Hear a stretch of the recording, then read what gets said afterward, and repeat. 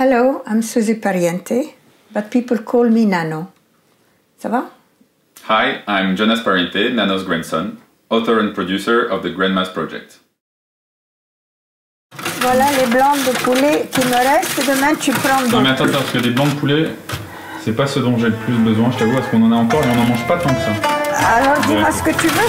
Tu veux steak haché? Du foie, tu veux? Ouais, tu veux des boulettes? Qu'est-ce que tu veux comme poisson? Colin, pané. 6. Tu veux brioche pour le matin? Tu aimes les fèves? Tu veux pas de ratatouille?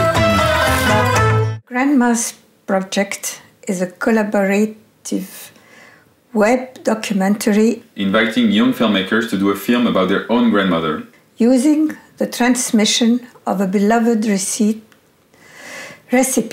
to explore their collective heritage.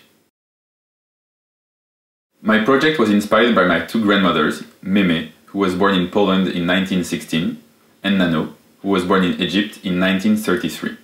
After Meme passed away, and as I was turning 30, I felt an urgency to film Nano and her amazing recipes.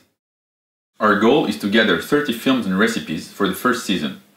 Esse prato é um prato típico, vó? Típico é charuto. Na sua casa tinha isso? Em Sírio chama-se merche. Como chama? Kako si lepa. Ma jesam. Joj, to mi nema govoriti. Nema me izbrisati da sam ko groblje. Onda mi se sve bore poznaju. Iz daleka još nekako. Et qui sait faire la malofia dans la famille, non? Tout le monde. Mireille, tout le monde. Non mais là, dans la famille française. Française, personne. Donc c'est bien que j'apprenne à la faire. Est-ce que nous avons une famille française, non? Bah nous on est quoi? Hein? Nous on est quoi? Ah, ben, nous sommes égyptiens quand même. Hein? The films and recipes will be gathered into an interactive website where you will be able to navigate through the ingredients of the recipes, the geographic location of the grandmas, the languages that they speak, and the historical events that they witnessed. Thanks for watching, and thanks for spreading the word. Voilà. Thank you so much, Nano. With pleasure. Maintenant, je rallume mon four.